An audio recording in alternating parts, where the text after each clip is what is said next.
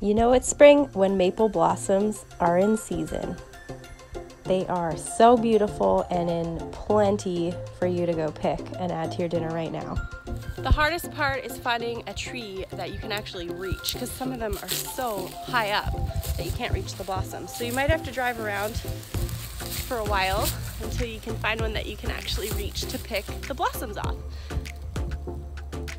Just remember while picking to leave the leaf of the tree behind and only pick the blossoms.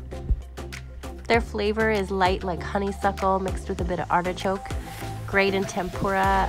Also, salads are really nice for their light, fresh flavor. They add so much beauty to your food, and you can get them right outside your back door. Thanks for watching, and happy spring!